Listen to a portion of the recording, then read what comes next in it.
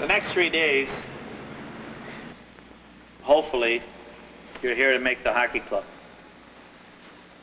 There's roughly 12 players that are here that participated with us last year. And I've been known to make a few changes through the course of the year.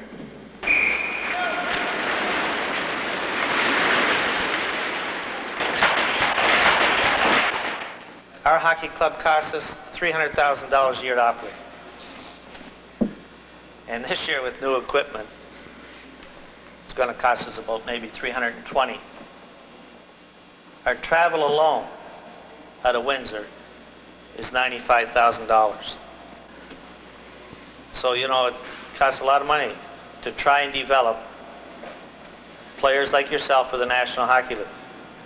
And that's what we're here for.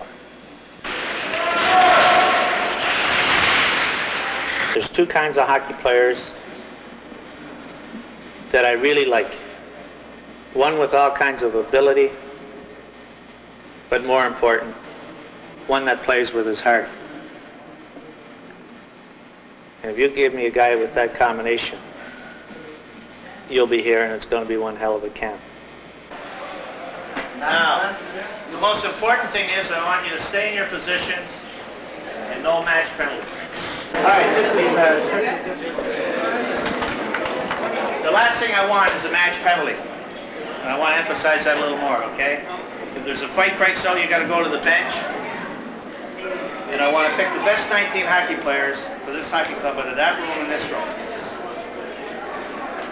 And when today's over, if you give them your best and don't make it, that's all you can ask for.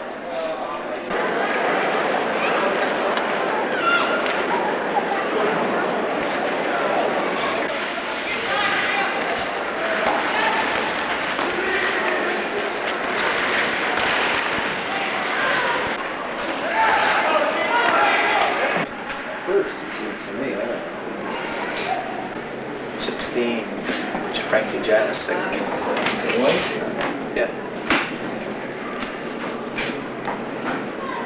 The place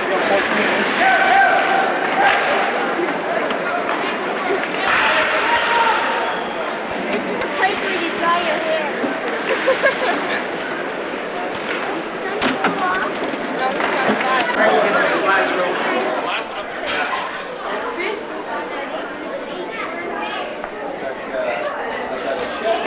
Did you want Livingston?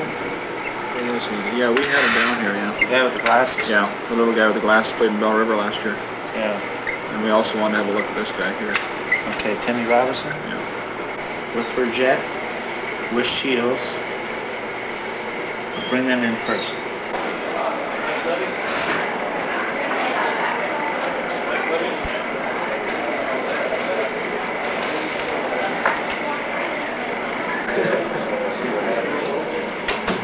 All right, first of all, this is probably one of the hardest parts of my job, you know, and it gets tougher as I go along. We gotta cut down to 19 hockey players.